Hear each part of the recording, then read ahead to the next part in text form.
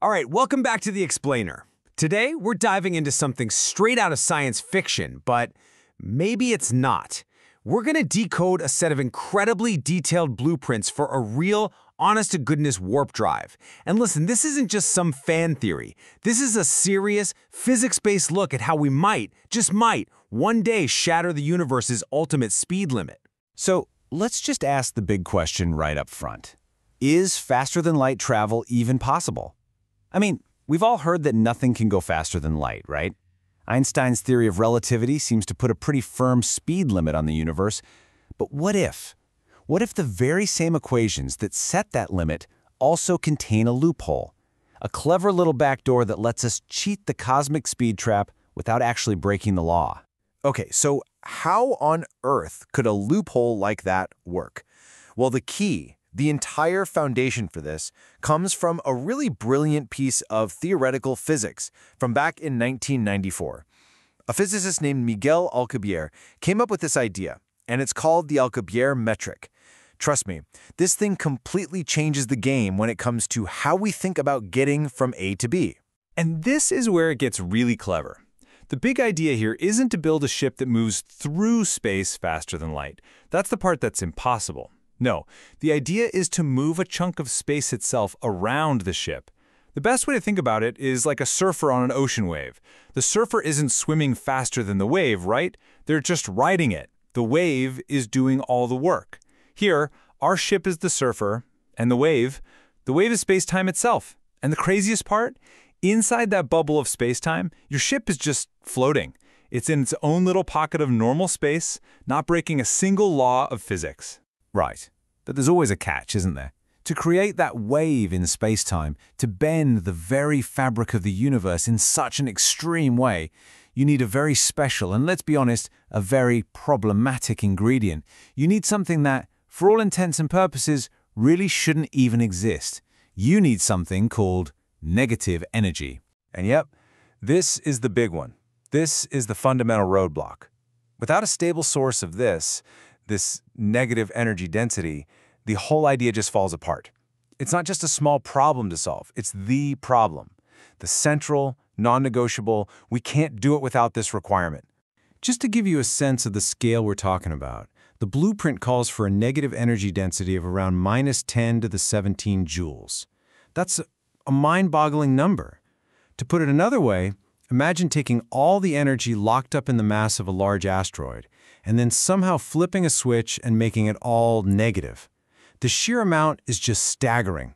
So the question is, where in the heck could you even find something like this? Well, believe it or not, the blueprints actually have an answer, and it comes from the super weird world of quantum physics. There's this thing called the Casimir effect, and what it shows is that if you get two tiny metal plates incredibly close together, we're talking nanometers apart, the quantum weirdness of empty space can actually create a little pocket of real, measurable negative energy between them. So, impossibly, it seems this stuff does exist. And that, right there, is our potential source. Okay, but just making this stuff isn't enough, you know? You have to control it, keep it stable, and that's the second big piece of the puzzle. The plan here is to use something called a Bose-Einstein condensate, which is this super bizarre state of matter you get when you cool things down to almost absolute zero. Think of it like a structural scaffold. By tuning it just right, you can create a negative pressure, which basically acts like a force field, holding that delicate warp bubble together and stopping it from just, poof, disappearing. So, we've got the mind-bending theory. We've got our exotic ingredients. Now let's get into the nuts and bolts. How does this all come together in an actual machine?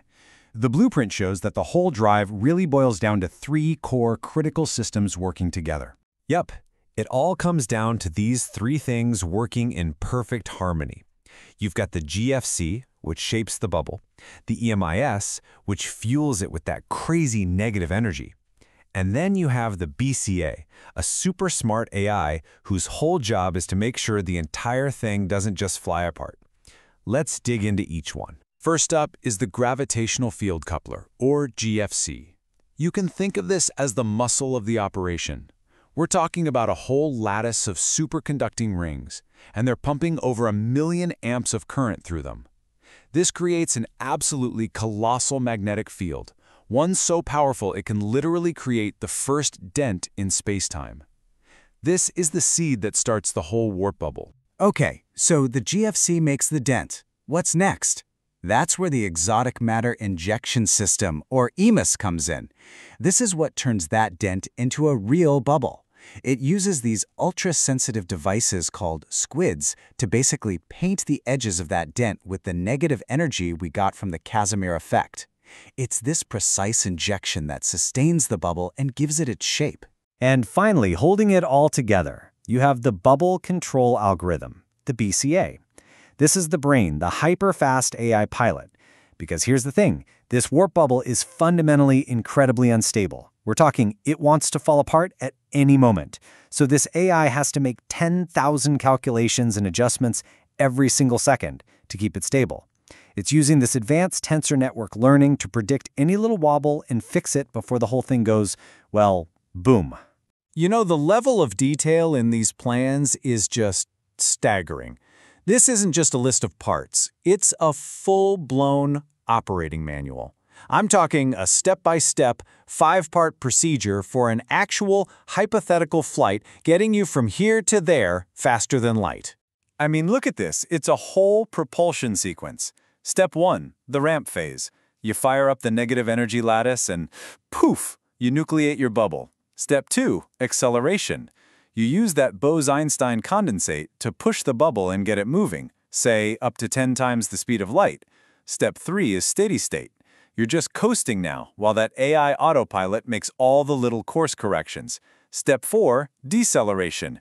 You just reverse the whole process to slow down. And finally, Step 5, descent. You safely dissolve the bubble, and bam, you're back in normal spacetime. It's wild. When you see it laid out like this, it almost sounds routine, doesn't it? But of course, it's anything but routine. We've just taken this incredible journey through some really wild physics and engineering. So now we've got to bring ourselves back down to Earth. We have to ask, what's really standing between this amazing blueprint and an actual working starship? And to its credit, the blueprint is brutally honest about the massive challenges. There are 3 big ones. First, the energy source. You'd need something insane, like an antimatter reactor, just to power this thing. The challenge level on that, extreme. Then, the exotic matter. Actually making enough of this stable negative energy on demand, well, that's currently rated unproven. We literally don't even know if it's possible at this scale. And finally, stability control. Making sure the AI and the hardware are fast enough to stop a catastrophic collapse, that's described as monumental. So yeah, some pretty big hurdles. So, where does that leave us? We have this blueprint that, according to the physics we know, actually works. It's sound, but it relies on engineering that feels like it's centuries away. So here's the question I want to leave you with. Is this a blueprint for the impossible, or is it just the first draft of the inevitable? Is this just the next great engineering problem for humanity to solve? Something to think about. Thanks for joining me.